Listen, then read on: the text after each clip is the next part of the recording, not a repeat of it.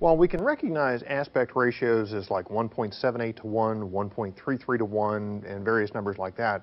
1.78 is actually a rounded number. 1.33 is a rounded number. So if we try and use those numbers when we do our actual aspect ratio math calculations, we can have rounding errors. So instead of using 1.78 to 1, 1.3 to 1, those numbers, we're actually going to do proportions and do the cross multiply and divide for our solutions. So when we're doing proportions, we're going to do width is to height as width is to height. And on one side of this, we're going to use our actual aspect ratios. And on the other side of this, we're going to use our actual dimensions. So let's say, for example, I've got a 16:9 that is 61 inches wide. So I say it's a 16:9, 16 by 9 equals, and I said it was 61 inches wide, and what we're trying to solve for is the height. So I'm going to put x there for a variable. And to solve this, we cross multiply and divide. So I'm going to cross multiply here, so 16 times x equals 9 times 61. Let's do the 9 times 61. That gets us 549. So 16 times x, and we're trying to get x by itself. Now, it may be a long time since you've done these kinds of things. How do I get x by itself? Well, I'm going to take this 16 divided by x. I'm going to take 16 and divide by 16. And we would know that 16 divided by 16 is going to equal 1, and then 1 times x would just equal x, or put x by itself.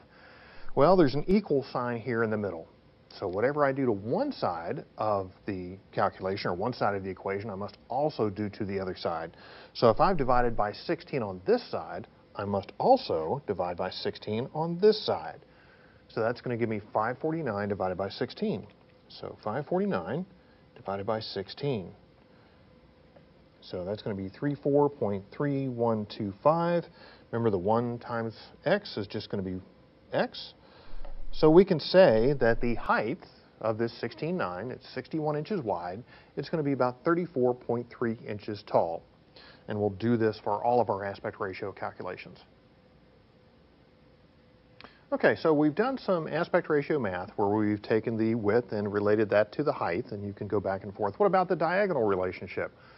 We've got displays that are measured in diagonals. Well, let's find out what the diagonal proportion would be on some of our various aspect ratios. And the way we find out the diagonal proportion is actually using the Pythagorean Theorem.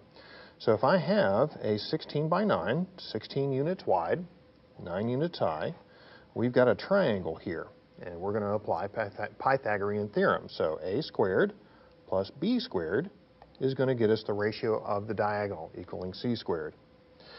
So we know that Pythagorean a squared plus b squared equals c squared. And let's fill this in. 16 squared plus 9 squared equals c squared. So we can go 16, here's our square button, and I'll break this out step by step to begin with. That is 256. And then 9 squared, that's going to be 81, equals c squared. So 256 plus 80, whoops, delete key, 81, 337, equals c squared. Well, I need c by itself. How do I get rid of the square? Well, the way to get rid of the square is take the square root. So I'm going to apply the square root to c squared. That's going to give me c by itself. And again, whatever we do to one side of the equation, we must also do to the other side of the equation. So I'm going to take the square root of 337. So I'll clear all this out. To do the square root, this is the square root key here, the little green looking feature. And to get into that, I hit the second key and then the square root function. Opens up the parenthesis for me, 337, and then I can hit the enter key. And this tells me that the relationship, 18.35755,975. That's a lot of numbers. Practically speaking, although we don't round off some of the other numbers like the 1.78, 1.33, those kind of throw us off. Practically speaking, for what we're doing, we can get close enough if we just say it's 18.36. So my 16 by 9 is actually a 16 by 9 by 18.36. Those would be the relationships. 16 by 9 by 18.36 in a 16:9 display. Let's do another one. And let's say this time the diagonal dimension of the display is 90 inches. And I want to discover both the width and the height. So we know 18.36 is to 16. My diagonal is to my width. So 18.36 is to 16. And I know the diagonal dimension. That's going to be 90 inches. What I don't know is the width. So we put x there. We know this is going to be cross multiply and divide. And I could break this out step by step. But what I know is I'm going to multiply 16 times 90 and then divide that by 18.36. So I can enter that into the calculator, 16 times 90, and then divide that by 18.36, hit the enter key, and I'm going to discover that the width of the display, 78, I'm going to round this, you can see the rest of it, but basically it's 78.4 inches wide. I'm going to need to know this dimension because that's going to relate to our closest viewer in a BDM or basic decision-making application. Let's discover what the height is to this. So again, 18.36 is to the height, and I know it's 90 inches in diagonal, and we're going to discover what the height is. So again, cross multiply and divide, 9 times 90 divided by 18.36, so 9 times 90 divided by 18.36 gives us a height of basically 44.1 inches. The 44.1 inches gives me my image height, and now I can use that when I start doing my furthest viewer calculations in a BDM or basic decision-making application. So just based on the diagonal, I can get my width for closest viewer calculations, and I can get my height for farthest viewer calculations. Let's do this in a practical example. Well, I've done all the image size calculations, and I discovered that, and I'm doing this kind of in reverse, and I've discovered that I need an image that is at least 44 inches high. Okay? So I need an image, and let's say it's still 16:9. 16:9, and those are my ratios, and I need an image that is at least 44 inches high. Let's discover the diagonal, because things like flat panels, they get classed in diagonal dimensions.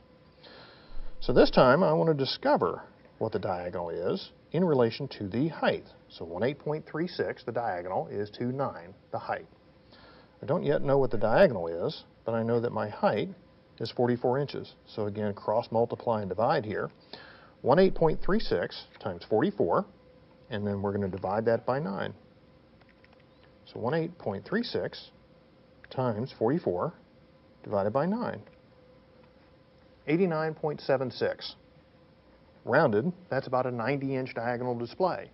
So I can discover whether I can use a flat panel, I need a 90-inch diagonal, and now I can go take a look at specifications and pricing. We've learned the ratio in a 16 by 9, the diagonal ratio to a 16 by 9, and it was 18.36. What about some of the other aspect ratios that we deal with? What about, let's say, a 16:10? Let's say, how about an old 4 by 3? What is the diagonal relationship to these? Well, earlier what we used was the Pythagorean Theorem, and we stepped it out step by step.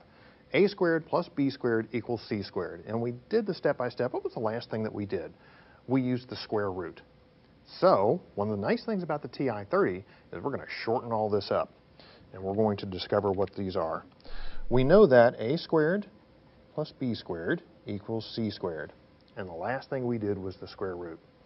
So what I can do here with the TI-30 is I'm going to start with the square root. So I'm going to open up the square root, and you see the parentheses open there. And let's do the 16:10 here. 16 squared, that's my width, plus 10 squared.